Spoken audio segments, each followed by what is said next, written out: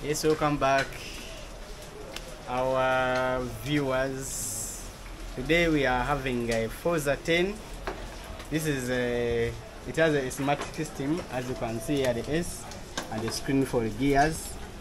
So in this video I showed you how to initialize the S-Matic for the FORZA 8. Now I'm going to show you how to do it on the FORZA 10. This is a newer version for FORZA 8. This is MF10 FORZA X, as others call it FORZA X. Yes, this is a 250cc.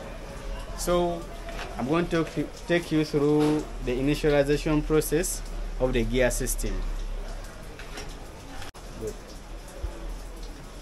Now, first of all, we are lucky we got this this body removed. You are going to see closer. Now, here on the battery case, we are going to find this red service connector. It has 4 wires. We are going to loop only 2 wires.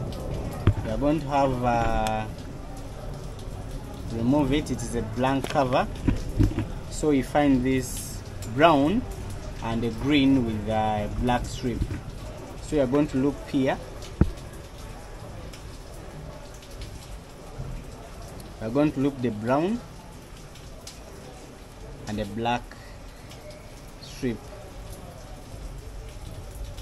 Yes, this is brown and black. So after, you should make sure your engine has enough fuel and the battery is fully charged and the engine is warm. It is warm. It's not advised to do this system process when the engine is not warm. So we have been warming up the engine. First of all, you are going to hold this. You press this plus minus on the shift button, the minus. You hold it as you turn on the ignition switch. So you should make sure gear 1 is blinking on the gear indicator. Gear 1 is blinking. Then after, you operate the throttle fully open, then you release it. Then gear 2 should blink there. From there, we are not going to operate throttle again. We are going to just start the engine and let the system initialize. It is like system reset of the gear, because we have been servicing the gear system. Here we are check the clutch, lubricating the variator. So for proper gear setting, we are going to start the engine, then take you through the process.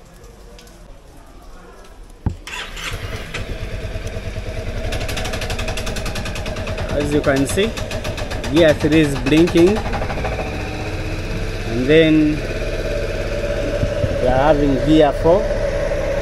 After gear 4, you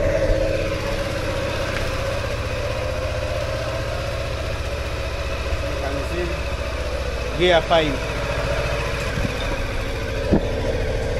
Yes.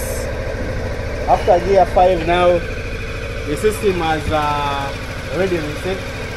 So I'm going to show you this part as the system works.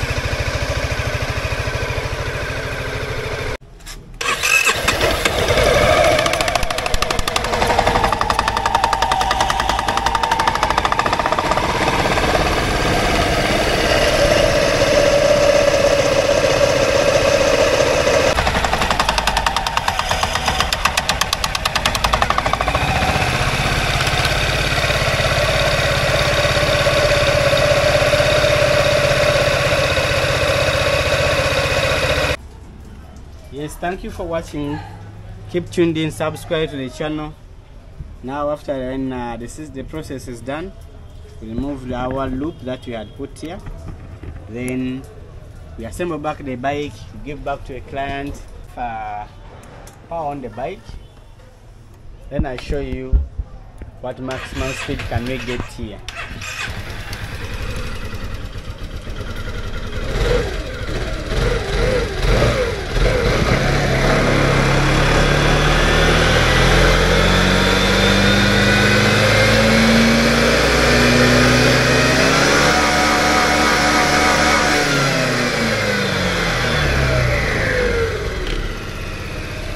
Now you have seen for yourself.